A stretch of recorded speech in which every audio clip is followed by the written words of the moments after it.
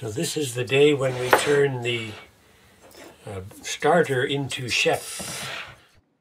So this is either day 4, you have fed your starter in the morning, and now this is the evening of that day, so you have 4 days worth of starter. Or this is any time you want to make bread tomorrow, you pull this out of your fridge. This will be the same process. You stir this mixture up, you take 1 cup out of it and set that aside, and that'll be made into bread tomorrow, and the rest will go back in the fridge. I'll show you how to prepare both those things next. And there's not a whole lot left, so what's left is the continuation of the starter for the fridge, the chef.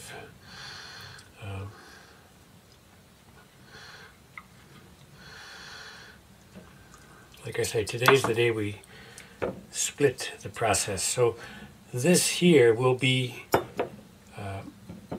what I make bread out of tomorrow. It's actually late at night now.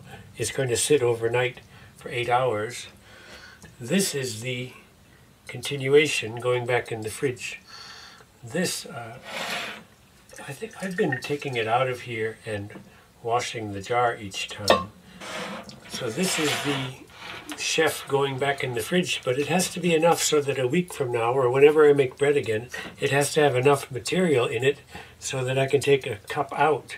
So I must put at least a cup back in. And I'm using this to show that you don't have to grind your own flour. They have beautiful dark rye flour, stone ground, whole grain, organic in the stores. I always add the water first.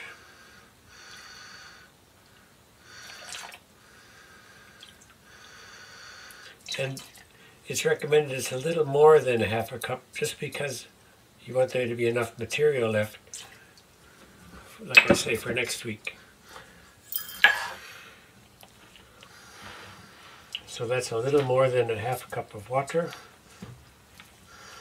And it's actually 2/3 cup of flour added to the chef that's going back in the fridge.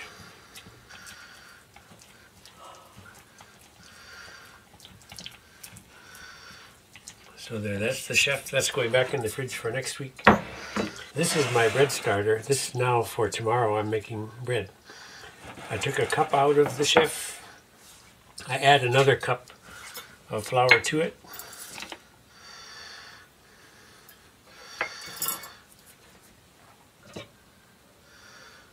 And half a cup of water.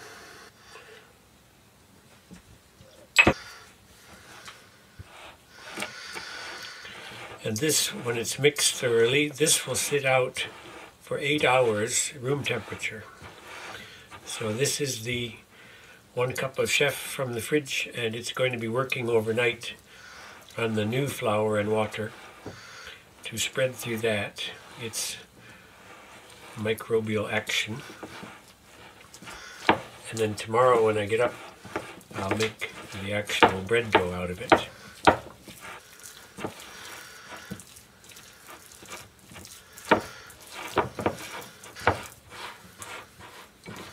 So that's a much drier paste than the normal starters were. It's almost forming into a dough. In the morning we'll continue with the recipe, adding flour and water and making it into an actual shaped loaf after it sits for 8 hours. Very good, so that'll sit out with a cloth overnight, and the other will go back in the fridge for next week. It's a nice rhythmical process. Make bread once a week that way, and eat better nutrition.